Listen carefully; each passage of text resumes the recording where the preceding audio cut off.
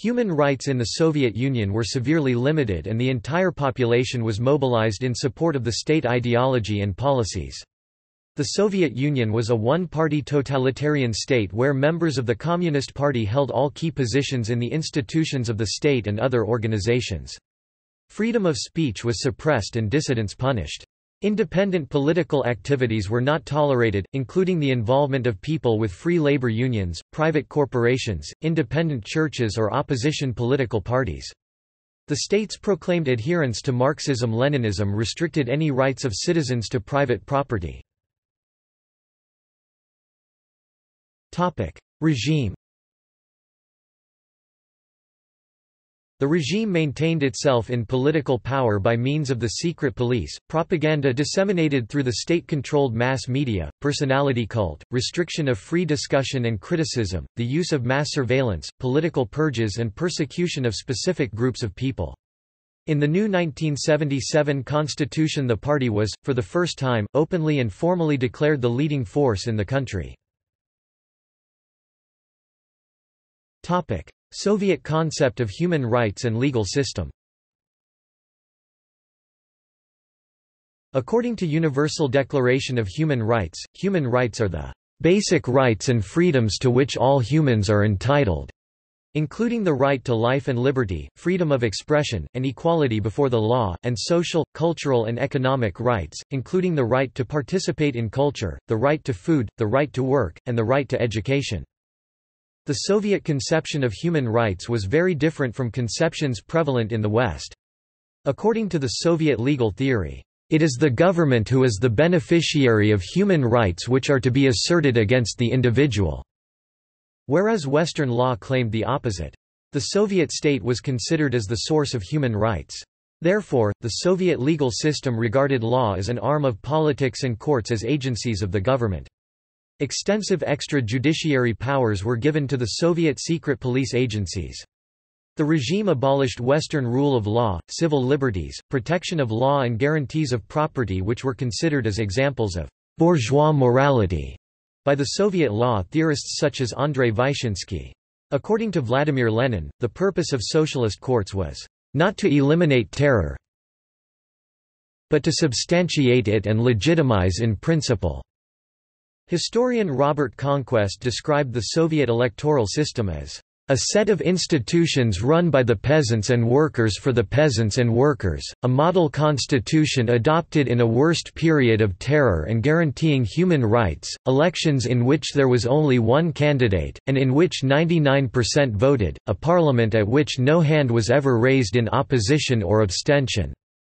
Sergei Kovalev recalled, "The famous Article 125 of Constitution which enumerated all main citizen and political rights." In Soviet Union. But when he and other prisoners attempted to use this as a legal base for their abuse complaints, their prosecutors' argument was that, "The Constitution was written not for you, but for American Negroes, so that they know how happy lives Soviet citizens have." Crime was determined not as the infraction of law, but as any action which could threaten the Soviet state and society. For example, a desire to make a profit could be interpreted as a counter-revolutionary activity punishable by death. The liquidation and deportation of millions of peasants in 1928–31 was carried out within the terms of Soviet civil code. Some Soviet legal scholars even asserted that, "criminal repression" may be applied in the absence of guilt. Martin Latsis, chief of the Ukrainian Cheka, explained, "Do not look in the file of incriminating evidence to see whether or not the accused rose up against the Soviets with arms or words. Ask him instead to which class he belongs, what is his background, his education, his profession. These are the questions that will determine the fate of the accused. That is the meaning and essence of the Red Terror." The purpose of public trials was not to demonstrate the existence or absence of a crime, that was predetermined by the appropriate party authorities, but to provide yet another forum for political agitation and propaganda for the instruction of the citizenry, see Moscow trials for example. Defense lawyers, who had to be party members, were required to take their clients' guilt for granted.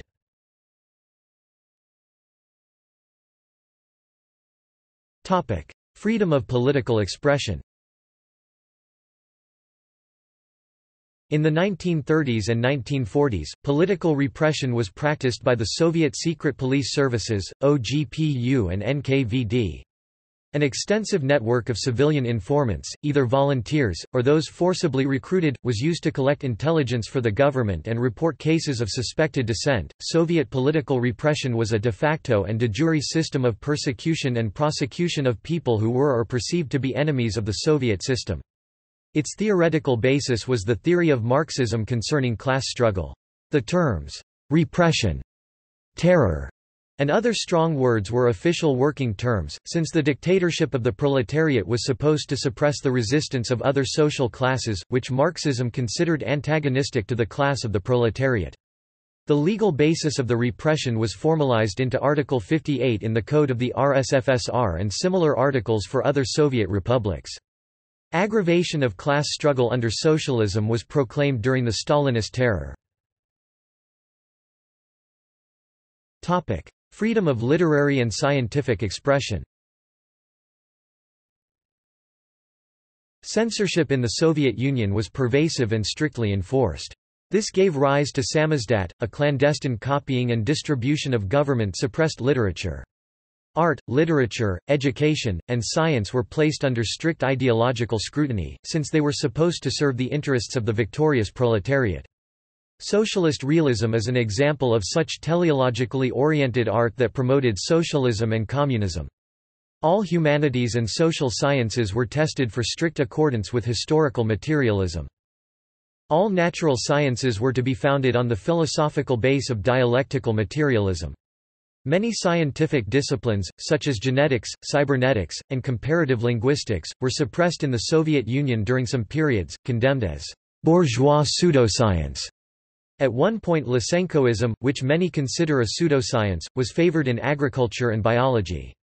In the 1930s and 1940s, many prominent scientists were declared to be wreckers, or enemies of the people, and imprisoned.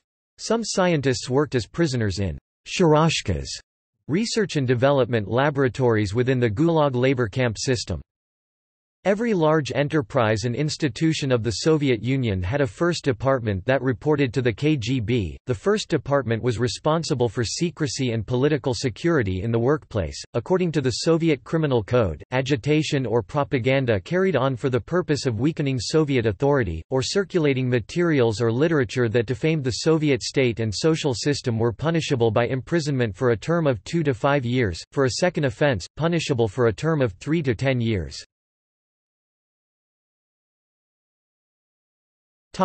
Right to vote. According to communist ideologists, the Soviet political system was a true democracy, where workers' councils, Soviets, represented the will of the working class. In particular, the Soviet Constitution of 1936 guaranteed direct universal suffrage with the secret ballot. Practice, however, departed from principle. For example, all candidates had been selected by Communist Party organizations before the June 1987 elections. Economic rights. Personal property was allowed, with certain limitations. Real property mostly belonged to the state. Health, housing, education, and nutrition were guaranteed through the provision of full employment and economic welfare structures implemented in the workplace. However, these guarantees were not always met in practice.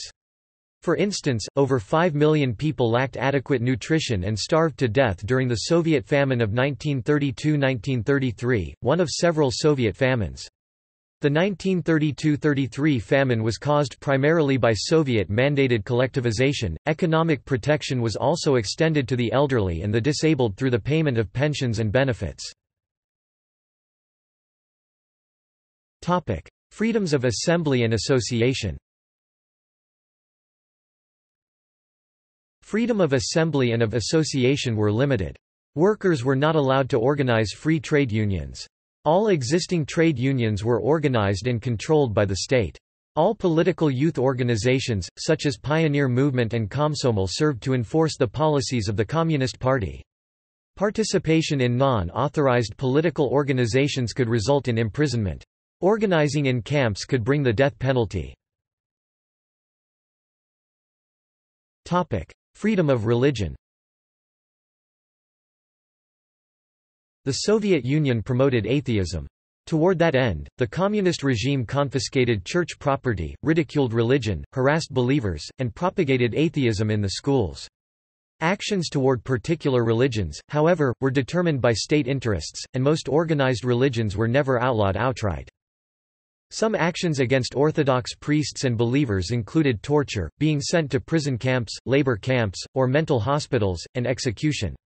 Many Orthodox, along with peoples of other faiths, were also subjected to psychological punishment or torture and mind control experimentation in an attempt to force them give up their religious convictions. See punitive psychiatry in the Soviet Union. Practicing Orthodox Christians were restricted from prominent careers and membership in communist organizations, e.g. the Party and the Komsomol. Anti-religious propaganda was openly sponsored and encouraged by the government, to which the church was not given an opportunity to publicly respond. Seminaries were closed down, and the church was restricted from publishing materials. Atheism was propagated through schools, communist organizations, and the media. Organizations such as the Society of the Godless were created. Freedom of movement. Emigration and any travel abroad were not allowed without an explicit permission from the government. People who were not allowed to leave the country and campaigned for their right to leave in the 1970s were known as refuseniks. According to the Soviet Criminal Code, a refusal to return from abroad was treason, punishable by imprisonment for a term of 10 to 15 years, or death with confiscation of property. The passport system in the Soviet Union restricted migration of citizens within the country through the propiska, residential permit, registration system, and the use of internal passports. For a long period of Soviet history, peasants did not have internal passports, and could not move into towns without permission. Many former inmates received wolf tickets, and were only allowed to live a minimum of 101 kilometers away from city borders. Travel to closed cities and to the regions near USSR state borders was strongly restricted. An attempt to illegally escape abroad was punishable by imprisonment for 1 to 3 years. Human rights movement. Human rights activists in the Soviet Union were regularly subjected to harassment, repressions and arrests. In several cases, only the public profile of individual human rights campaigners such as Andrei Sakharov helped prevent a complete shutdown of the movement's activities. The USSR and other countries of the Soviet bloc had abstained from voting on the 1948 UN Universal Declaration of Human Rights, citing its overly juridical character as well as the infringements on national sovereignty that it might enable. Although the USSR and some of its allies did sign the 1966 International Covenant on Economic, Social and Cultural Rights and the International Covenant on Civil and Political Rights, these documents were neither well known to people living under communist rule nor taken seriously by the communist authorities. Western governments did not emphasize human rights ideas in the early détente period. Nevertheless, a more organized human rights movement grew out of the current of dissent known as defenders of rights Pravozashchitniki of the late 1960s and 1970s. One of its most important samizdat publications, The Chronicle of Current Events, began circulation in 1968, after the United Nations declared the year as the International Year for Human Rights. The following years saw the emergence of several dedicated human rights groups, the Initiative or Action Group for the Defense of Human Rights in the USSR 1969, the Committee on Human Rights in the USSR 1970, and the USSR's section of Amnesty International in 1973. They wrote appeals, collected signatures for petitions, and attended trials. The 8 member countries of the Warsaw Pact signed the Helsinki Final Act in August 1975. The third basket of the Final Act included extensive human rights clauses. In the years 1976–77, several Helsinki Watch groups were formed in different cities to monitor the Soviet Union's compliance with the Helsinki Final Act, based in Moscow, Kiev, Vilnius, Tbilisi, and Yerevan. They succeeded in unifying different branches of the human rights movement. Similar initiatives began in Soviet satellite states, such as Charter 77 in the Czechoslovak Socialist Republic. See also Human rights movement in the Soviet Union. Article 6 of the Soviet Constitution 1977 Criticisms of Communist Party rule. Droughts and famines in Russia and the Soviet Union 1921–22 Famine in Tatarstan. Holodomor. Human rights in Russia. Mass killings in the Soviet Union. Racism in the Soviet Union. Soviet democracy. Stalin and antisemitism. Stalinism. Totalitarianism. References. Bibliography. Denial of human rights to Jews in the Soviet Union. Hearings 92nd Congress, First Session. May 17, 1971. U.S. Government Printing Office, 1971. Human Rights Ukraine and the Soviet Union, Hearing and Markup before the Committee on Foreign Affairs and its Subcommittee on Human Rights and International Organizations, House of Representatives, 97th Congress, First Session, on H. Con. Res. 111, H. Res. 152, H. Res. 193 July 28, July 30, and September 17, 1981. U.S. Government Printing Office, 1982. Human Rights, The Dissidents v. Moscow. Time, 109 28. 21 February 1977. Applebaum, Ann 2003 Gulag, A History. Broadway Books. ISBN 0-7679-0056-1 Boym, Leon 1976. Human Rights in the USSR. Review of Socialist Law, 2 173–187. doi 10.1163 157303576x00157. Chalidze, Valerie 1971. Important Aspects of Human Rights in the Soviet Union, a report to the Human Rights Committee. New York, American Jewish Committee. OCLC 317422393. Chalidze, Valerie January 1973. The Right of a Convicted Citizen to Leave His Country. Harvard Civil Rights Civil Liberties Law Review, 8 1–13. Conquest, Robert 1991, The Great Terror, A Reassessment. Oxford University Press ISBN 0-19-507132-8. Conquest, Robert 1986, The Harvest of Sorrow, Soviet Collectivization and the Terror Famine. Oxford University Press. ISBN 0-19-505180-7. Courtois, Stéphane, Worth, Nicholas, Pan, Jean-Louis, Pachkovsky, André, Bartosik, Carol, Margolin, Jean-Louis and Kramer, Mark 1999. The Black Book of Communism, Crimes, Terror, Repression. Harvard University Press. ISBN 0-674-07608-7. Daniel, Thomas 2001. The Helsinki Effect, International Norms, Human Rights, and the Demise of Communism. Princeton, N.J., Princeton University Press. ISBN 9780691048598. Dean, Richard January to March 1980. Contacts with the West, The Dissidents' View of Western Support for the Human Rights Movement in the Soviet Union. Universal Human Rights, 2 47–65. doi 10.2307 761802. JSTOR 761802. Fryer, Eugene. Spring 1979. Soviet Human Rights, Law and Politics in Perspective. Law and Contemporary Problems. 43 296–307. doi 10.2307 1191202. JSTOR 1191202. Graubert, Judah. October 1972. Human Rights Problems in the Soviet Union. Journal of Intergroup Relations, 2 24–31. Johns, Michael. Fall 1987. 70 Years of Evil, Soviet Crimes from Lenin to Gorbachev. Policy Review, 10–23. Klevnik, Oleg and Kozlov, Vladimir 2004. The History of the Gulag, From Collectivization to the Great Terror. Annals of Communism Series, Yale University Press. ISBN 0-300-09284-9. Samadin, Marie 1980. Droits de l'homme et répression en URSS, l'appareil et les victimes, Human Rights and Repression in the USSR, Mechanism and Victims in French, Paris, Seuil. ISBN 2020057050. Pipes, Richard 2001 Communism Weidenfeld and Nicolason. ISBN 0-297-64688-5 Pipes, Richard 1994 Russia under the Bolshevik regime. Vintage. ISBN 0-679-76184-5.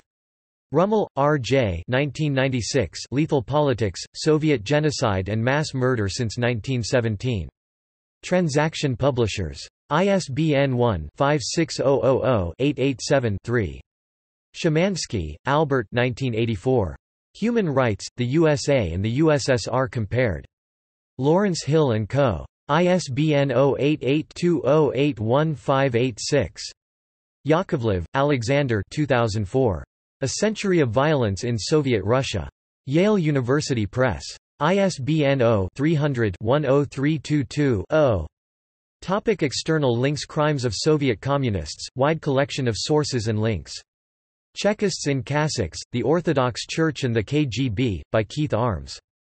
G. Yakunin, L. Regelson. Letters from Moscow. Religion and Human Rights in USSR, Keston College edition. Love Story Under the H-Bomb Shadow, by K. E. Filipchik and Z. K. Silagadze.